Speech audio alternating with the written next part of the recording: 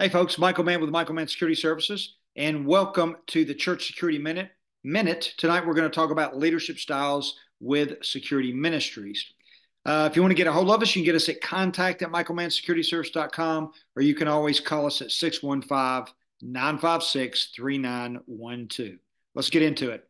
So leadership. So how does leadership work if we're leading our security ministry or our team? So leadership is nothing more than patterns of behavior that someone uses to influence somebody else.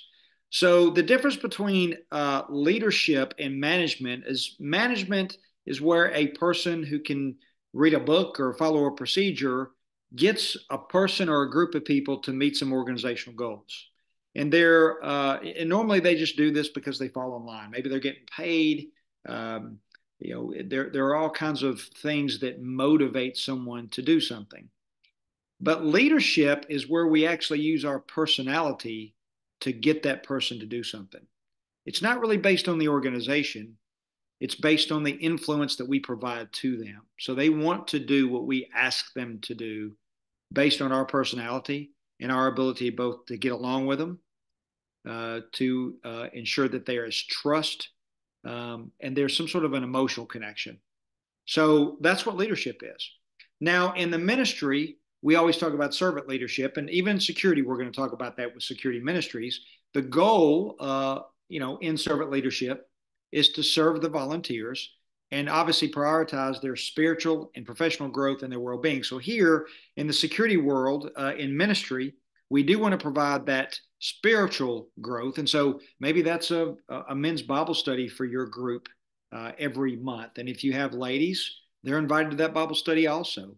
There's prayer involved in this and fellowship. And then the professional growth is the training and the other things that you do with them. So that is an example of servant leadership, or some examples when we start talking about that type of leadership in the security ministry. Now, even with servant leadership, we're going to have leadership style. So let me go over that here real quickly. So first leadership style is directing. And this is where the leader tells the team members what to do, or he directs them or how to do it.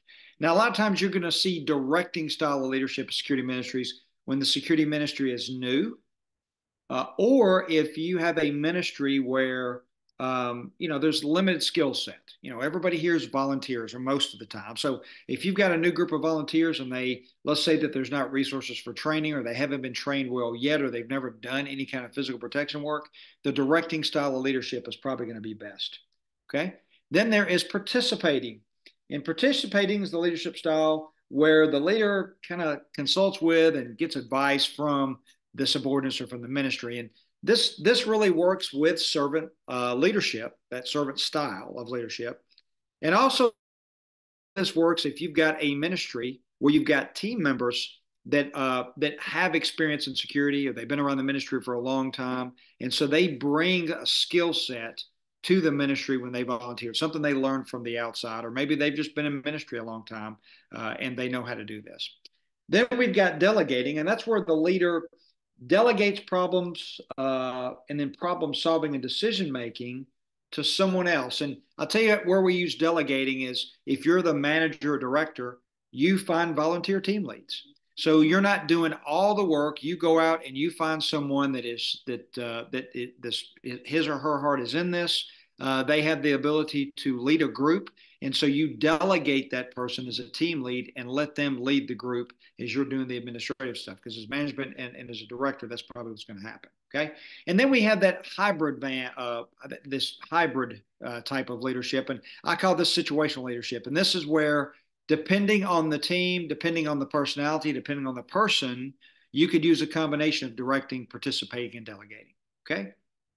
All right, folks, that's a quick one. I hope you got something out of that, especially when we start talking about leadership styles with your ministries. Again, you can get us at contact@michaelmannsecurityservice.com, or you can call us at 615-956-3912.